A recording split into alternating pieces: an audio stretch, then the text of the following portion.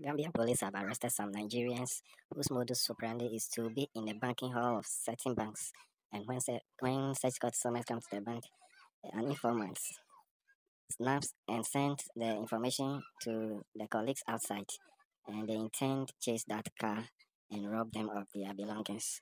They have been apprehended by the police and are assisting in investigations. Let's watch the video. Gambia Police arrest Nigerian bank armed robbers. These armed robbers have a team that supervises and follow customers coming in and out of a bank.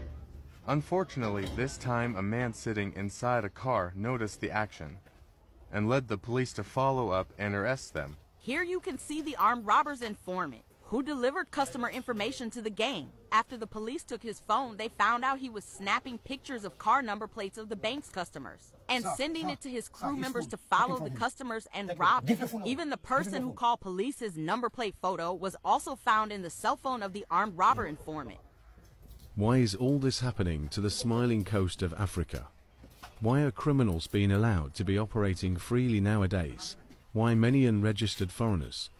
The police have no computers nor data of criminals in the country. This is serious. Comment your thoughts.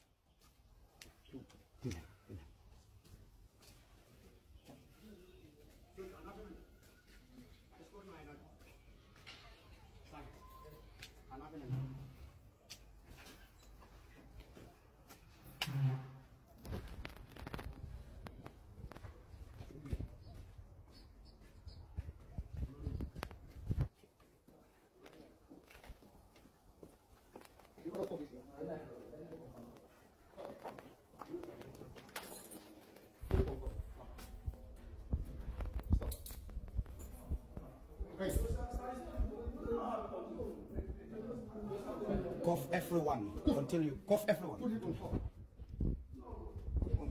Trend Gambia.